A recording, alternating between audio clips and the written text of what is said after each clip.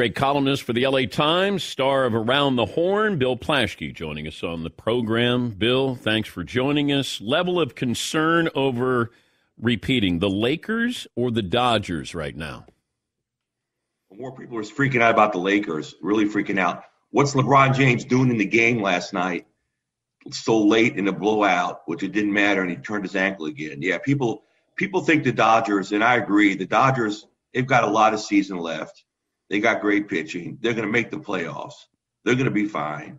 They may not be the best team in baseball history, as I predicted before the season. Not one of my finer moments, but they're going to be fine. The Lakers, people are freaking out because of LeBron's. They don't know how LeBron's ankle is. AD's fragile.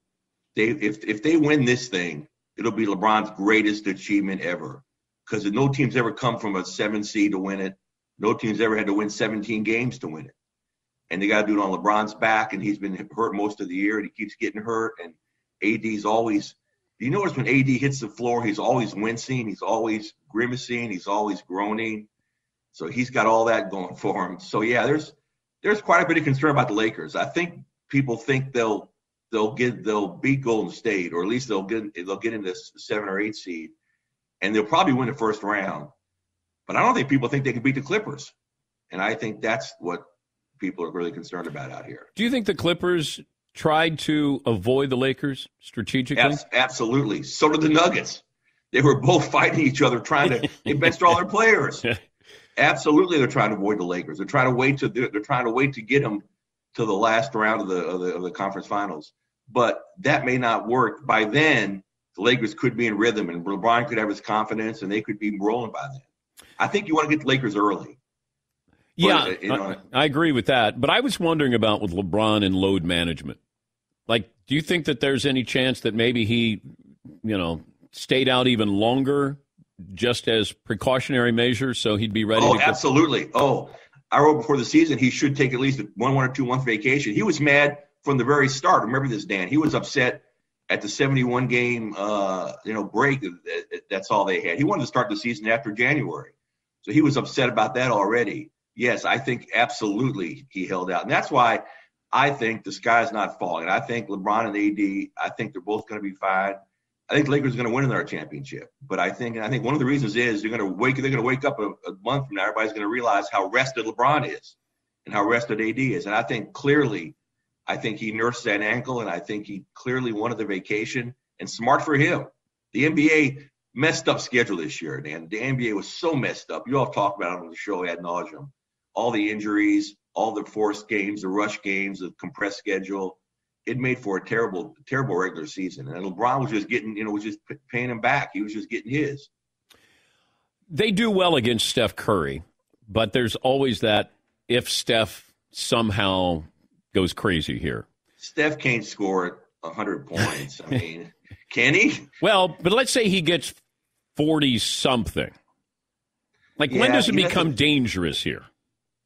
Oh, he's got to get – I just don't think it ever becomes dangerous. I just don't think the Warriors, they're great to get this far. They're a worthy opponent, but no, Steph's their whole team, and I don't think the Lakers think that either. I think their sights are set on Phoenix right now. I think they think they can beat Golden State. And I would agree with them on that. I don't think this is, but it'll be the most watched game.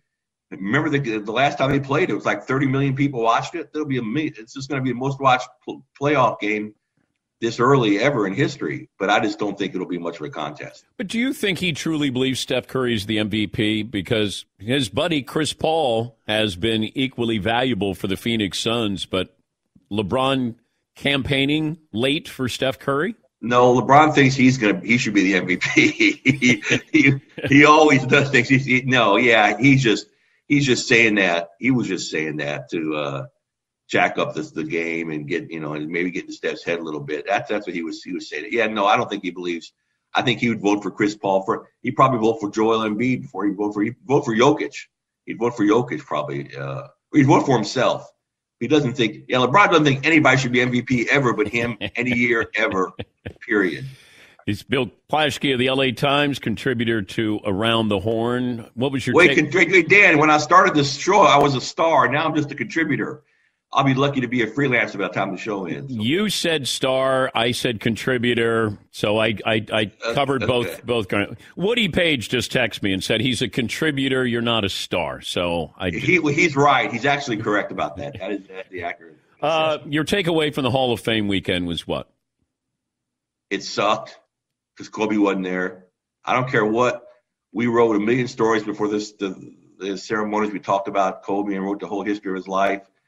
It was about Kobe, and he wasn't there. I mean, it really stunk to me. It was really obviously Tim Duncan's speech was incredible. I thought that was really, really, really incredible.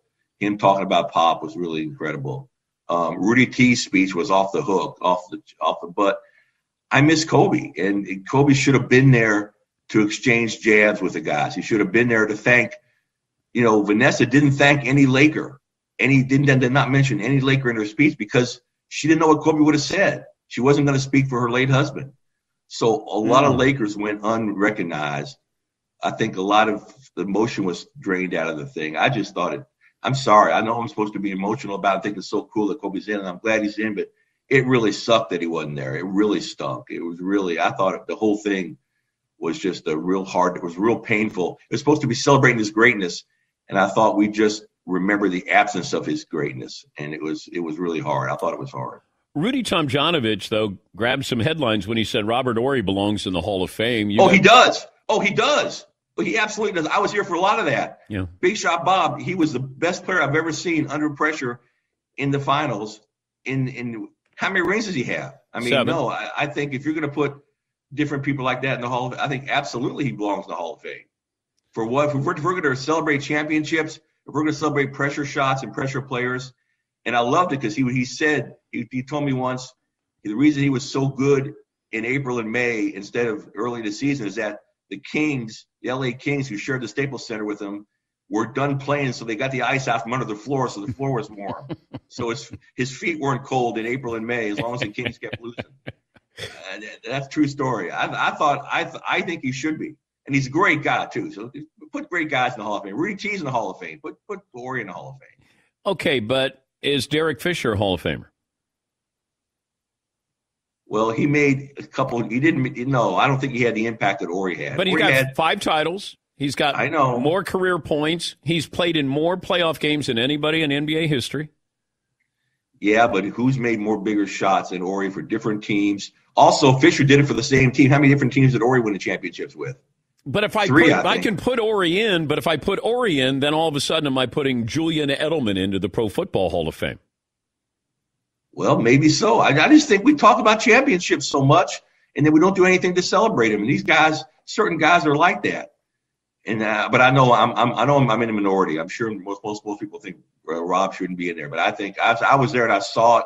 I saw his big shots. All right, he had the shot like to beat Sacramento in Game 4 of the conference finals. He had that great 3-pointer.